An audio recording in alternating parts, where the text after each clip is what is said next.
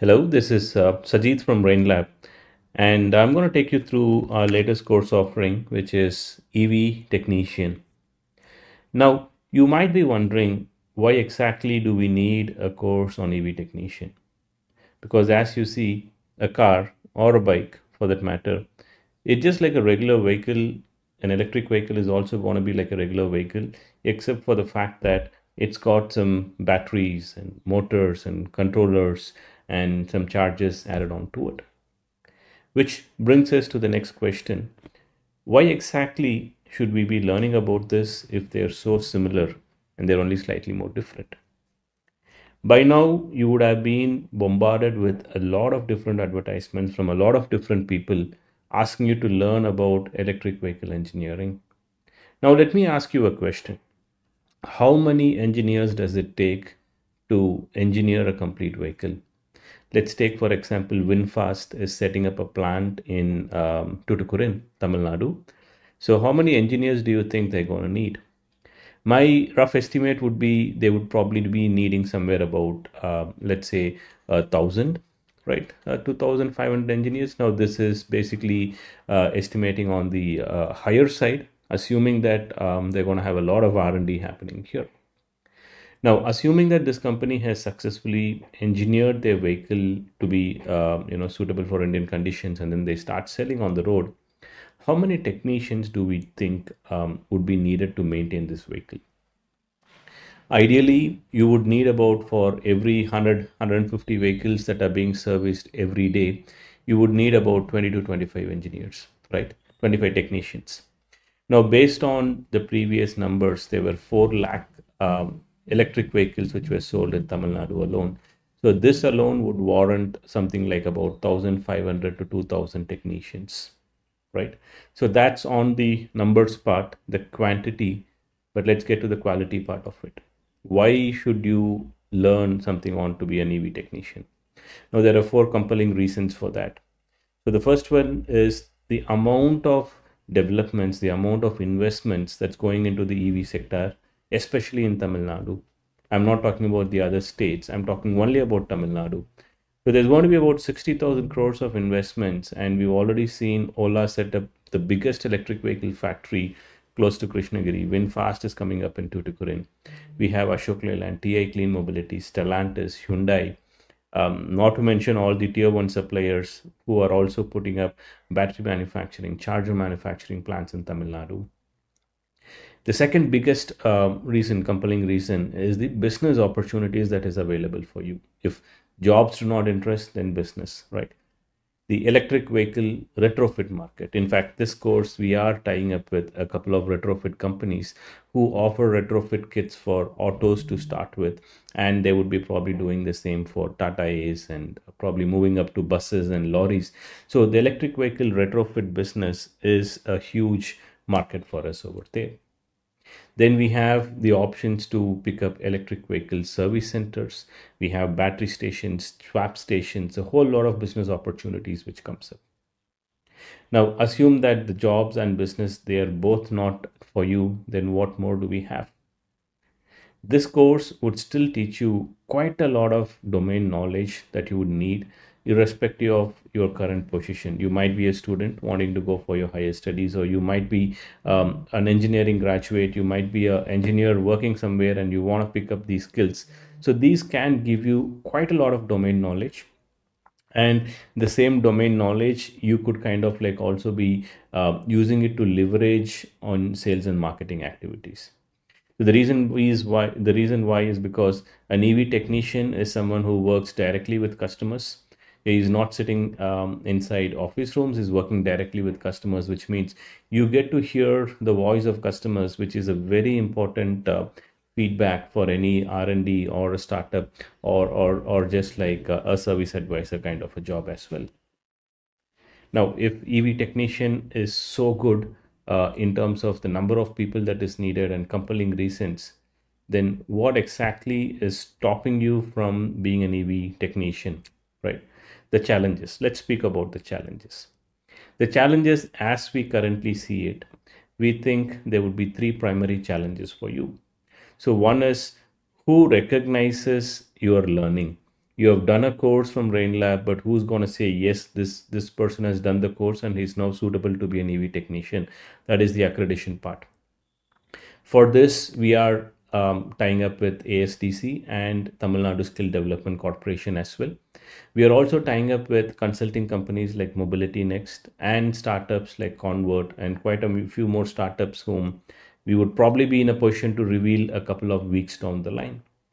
So industry, consulting companies, and then the educational support bodies, not the education institutions per se, but the support bodies, the skill development councils, we bring them together, and our curriculum is in line with all of these partners, which is good enough recognition for whatever you're doing.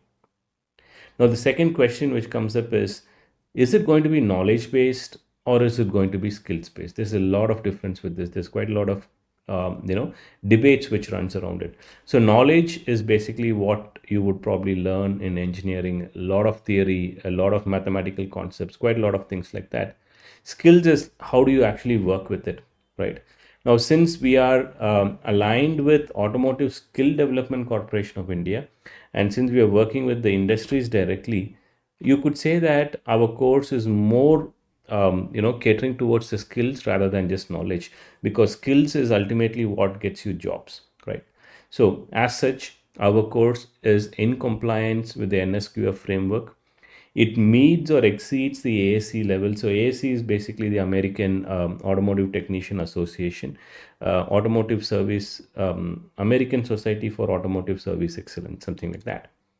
And if you are also looking at it to kind of work as a credit alternative for your current engineering courses, this will again meet all your college curriculum requirements as well. And finally, we don't stop there. What we also do is we align ourselves with the National Skills Registry. We, since we are partnering with the ASDC, there's quite a lot of internships and placement opportunities which comes along with it. Tamil Nadu Skill Development Corporation is again the Apex Skill Association, Apex Skill body, which is spearheading all the skill development as far as Tamil Nadu is concerned. So which means there's going to be quite a lot of industry partnerships which comes in with it, which would kind of pave the way for you to go forward. Now, the next important question is obviously going to be about how are we going to learn it, right? You speak about quite a lot of different books and courses and things like that. How is it that we are going to be learning it? I will allow you to probably read what is there on the slide here, but let me just tell you one thing. We are not going to go with a structured learning as in how you expect from an engineering or a regular course. So what I mean by a structured learning is I'm not going to say, okay, week 1 we do this, and then week 2 we do this, week 3 we do this. It's not going to be linear, but rather what we're going to be doing is fundamentals. Of course, fundamentals is needed. So fundamentals would be something which we would, of course, ask everyone to do it initially. But if you know the fundamentals, you could skip this. It's not compulsory. You could skip it. So once you're done with it, then we immediately put you to work on an electric vehicle, either a two-wheeler or a three-wheeler. So we ask you to build an electric three-wheeler. When we say build, you're not going to be fabricating. You're going to have a retrofit kit. You're going to retrofit an electric auto. So while you retrofit an electric auto, we're going to ask you some questions. Say, why did you use this motor? Why can't we probably get a different motor? Or why can't we put a bigger motor in an auto? Or can we increase the size of the battery pack? Do you think that you need so much of charging capacity? Can we integrate the charger? I mean, there's going to be quite a lot of questions like that which comes up, right? And once the questions come up, you start, jumping between modules. So you go to motor, and then you go to battery pack, and then you probably go to power electronics. So you keep jumping back and forth, right? And as this back and forth learning happens, you get a real understanding about why is it that you're learning that particular module. You're not, it's not going to be a rote learning. I'm not going to cram things into your head. We are going to go step by step. We are going to be kind of taking you through that. We're going to tell you how this is going to work, right? And finally, we have one full module dedicated to the homologation basics as well as diagnostics. So homologation talks about what do you need to do in order to get this vehicle approved by ARAI to be sold in India. And diagnostics is if something does not work as it is supposed to, then how do we handle it? The next part of it is curriculum is okay, but how do we exactly learn it? Do we have to come down to Chennai? Can we do it online? Right? Quite a lot of questions. Now you can do this course basically in two different flavors, right? So one is the online only, right? And there is an offline only. And of course, there is a hybrid model. So online module, let's start with it. So what you do is there are going to be some pre-recorded courses which you learn, and every day in the evening or a weekly schedule, based on a weekly schedule, depending on what batch you are in, weekdays after your office hours, 6 to 8 or 7 to 9, something like that, depending on the batch requirements, we will have sessions where you will cover all your learning. Now, along with the learning, there will be some hands-on exercises, there'll be some calculations, there'll be quite a lot of things which happens. So this part, you can completely do it online. Now, suppose you choose the offline only option, then what happens is this live sessions, right? So this live sessions will happen for you at our workshop, either in the AM or PM batches. So we have two batches, one in the morning and one in the afternoon. So depending on where you are, you will be learning this modules like that. Now, suppose you have learned it online. So what do you do next, right? So you still need to do your hands-on. You still need to take part in some workshops and things like that. So those options are available for you separately. So you don't have to pay for both at once. You can just enroll for online only, complete the online modules. And then next time, whenever you have your holidays, you can plan and you can come down for the practicals and workshops. Whereas for those of you who do it completely offline, you can choose to do everything in one shot, right? So it's about, I think, 2 months. It's going to be about 8 weeks or something on an average. So you can do all your, your live sessions and your workshops and your practicals. You can kind of cover all of these things together. This is all great. So who's going to teach you this course, right? So we have lined up a couple of different options for you. So I'm going to be the lead trainer for you. I'm Sajit, and I'm the CEO of TrainLab. I'm also an adjunct faculty at BITS Pilani, where I teach similar courses to quite a lot of industries and OEMs in India. I also work with some tier 1 companies like DEP, Rane, MSI. I work with them as a technical consultant, consulting various different projects.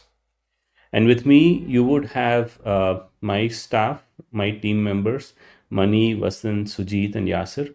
So these are people who work with me at TrainLab, and they've also taken part in various autonomous vehicle development projects and electric vehicle powertrain development projects, which we have worked on. So these are not just instructors, they are our engineers who also develop as instructors for you.